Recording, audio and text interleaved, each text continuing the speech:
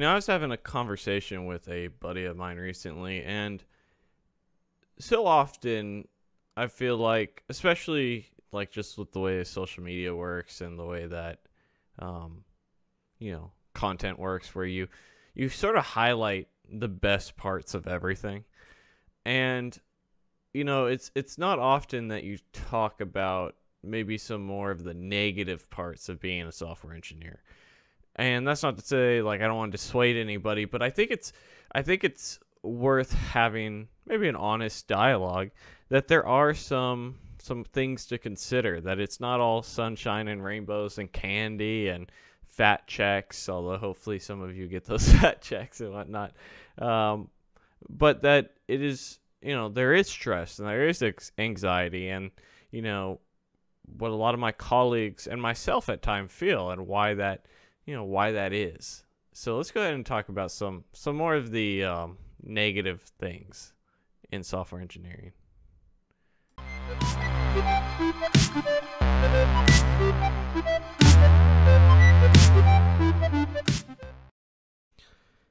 I should start by saying that I don't want this video to be one of those things where, I wanted to be a software engineer and then Dylan shit on my dreams. That's not what I'm trying to do. What I'm trying to do is, if you have unrealistic expectations about what's supposed to happen, right? And that how your life is going to go, how your job is going to go, then when you fall short of those, it's that much harder. The reality is that I have a lot of, pretty much all my friends nowadays and colleagues, I guess colleagues would go without saying, but all the people I associate with are, for the most part, software engineers, are in the software engineering space. I no longer have people in my life who aren't in that space, that aren't family members. The friends that I had in high school, besides Matt, who did a coding boot camp and runs his online businesses and YouTube channel, and so he kind of gets some of this. But besides him, everybody else in my life is a software engineer, other than women I would date typically. And so I'm surrounded by it nonstop. I have my YouTube channel that's about software engineering. I have my Facebook group that's about software engineering, podcast about software engineering. And one of the things that's kind of untalked about is about how nobody can see themselves being a senior software engineer for more than 5 years. And I say that because, as a junior engineer, you're like, or aspiring engineer, you're like, this is all I want. This is, oh baby, like that's the excitement. And I remember it so clearly, and I still have that.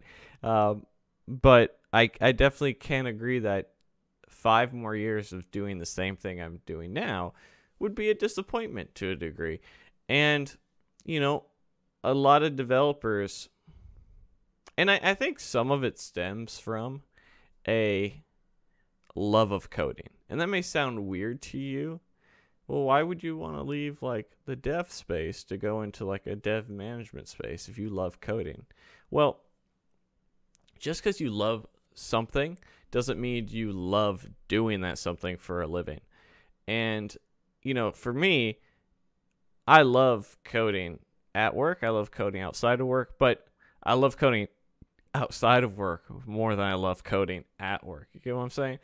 And I think a lot of the developers don't like what it comes with that part of the job, because it is a very stressful job.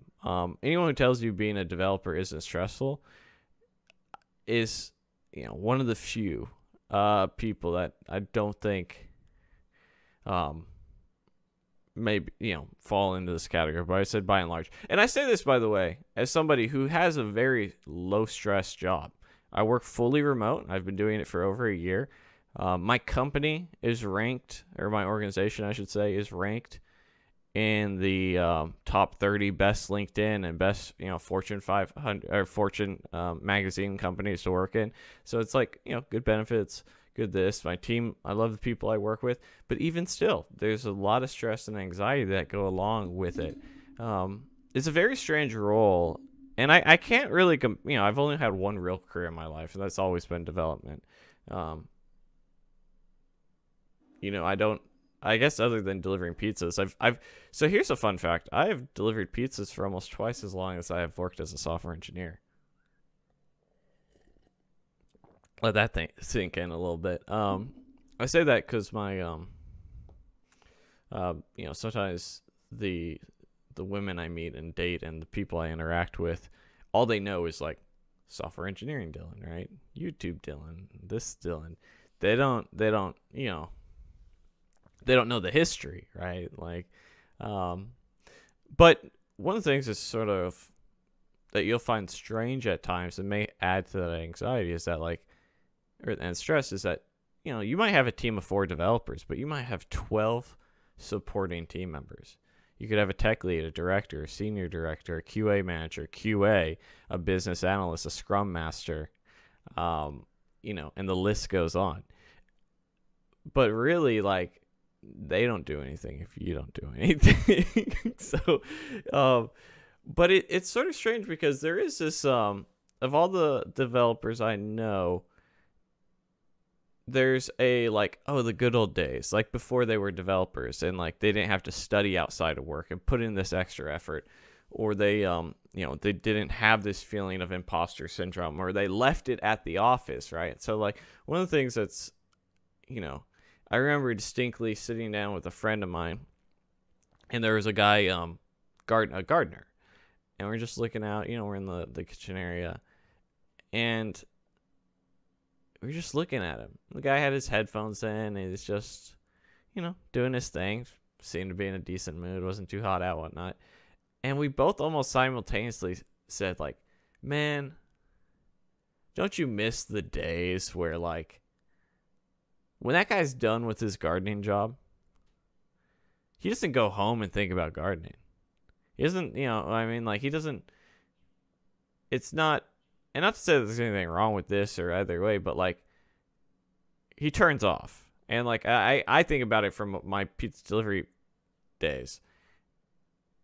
I never once went home from Domino's or Papa John's or Rizzo's or Z Pizza, where all these pizza places I worked at. Never once did I go and be like, gotta up those pizza skills. I left it there and I was done with it. And it's, it is what it is. There's trade-offs for both, obviously, but it's a world that is very real in the sense of, these are situations that are very real. And, a lot of developers do suffer with imposter syndrome and stress and anxiety. And I think naturally, being more, to generalize here, I think the average dev being more introverted has more anxiety because introverts typically have more anxiety. And then you deal with the fact that there's it's just a high pressure job. On a team of 20 with 5 developers, or a team of 10 with 5 developers, you're talking about millions of dollars in salaries and benefits and servers and stuff like that, and that can get to people, But when I talk to my colleagues, and a lot of them are maybe upset, a lot of them are, I don't want to say depressed. Generally speaking, most of them are fairly smart and fairly aware that their job stresses them out, and so they do what they can to deal with it, which we should talk about a little bit. But I would say 9 out of the 10 developers I know, if you were to ask them if they wanted to be that are senior software engineers, if you were to ask them if they wanted to do this for 5 more years, or they wanted to go into a more managerial role or a less code hands-on role, that's what they want to do. And it's you know, it's kind of it's interesting. I don't think there's anything wrong with that. I kind of fall into that category. I like to progress my career very rapidly, and one thing that I've been sort of stuck in the last year is like, this is the year where I've made the least amount of progress as in my career since I've started it. And that's not to say that like that's bad or good, but it is something to be aware of, and at times frustrating. You know, so some things to consider as you're going and you're managing your stress and anxiety, and you're trying to enjoy your job, and you know, be happy with your job and things like that. Be aware that these are, you know, so often, and I'm guilty of this. I'm fairly confident this is what ended a relationship of mine. Is like, a certain generation is all about like burying your feelings and like swallowing them and just dying early. Don't do that. So that's something that I've been working on a little bit, of being more open and transparent with myself and with others. So just be aware. Manage the anxiety outside of work and the stress outside of work. That way that your overall stress and anxiety is lower for, you know, what your profession is. So what I mean by that, well, one thing that you could handle pretty easily once you've, you know, is your finances. Okay, cool. Not living paycheck to paycheck and eliminating that stressor is one of the best things that you can do for your mental health, where you're like, you've eliminated the money aspect of life. You know, you're going to need a job and paycheck and whatnot. So do things like 6-month rainy day fund, lower your cost of living, eliminate all debt. These are all things that I've done to help me with my own sort of stress and anxiety around the workplace. And that also helps with that imposter syndrome, where like you're like, oh, you're always worried about losing your job. Well, if you're prepared financially to lose your job, and it's not as bad. So lower that, and then manage it in other ways. So it's things that I do that help is I try to lower my caffeine intake, because I've noticed that my anxiety goes up the more caffeine I have. I also try to exercise regularly, eat a little bit better, although I haven't been lately, and then meditate. So find some things that work for you when you're doing that, because regardless of where you're at, there's always going to be stress, and there's always going to be anxiety, and that's just the nature of the world. That's not even so much the nature of being a software engineer, but sometimes I think we paint this picture online that you just go into a cubicle, you sit there, and you do stand up, and then you code, and like everything's great. And it can be that, but there's a lot of stress and anxiety that go with being a developer. And I think sometimes we don't communicate that well in our videos, and like, you know, it's just a little bit darker at times than that. And it's a little bit more realistic, right? It's not this you know, happy-go-lucky picture all the time, but it can be. So to summarize, being a software engineer was the best decision I've made in a very long time, if not the best one.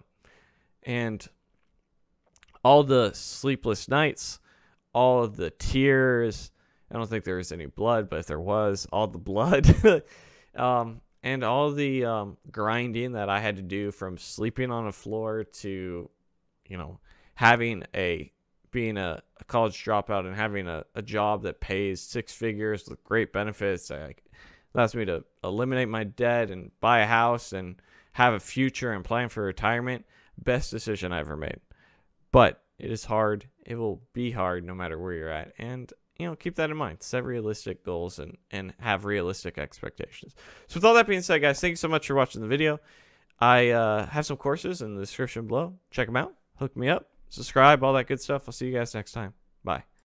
Hey guys, thanks for watching the video. Don't forget to check out my latest course, the 100 Front-End Interview Questions Challenge, to make sure that you ace those front-end interviews. Smash that like and subscribe button, and I'll see you guys in the next video. Thanks for watching.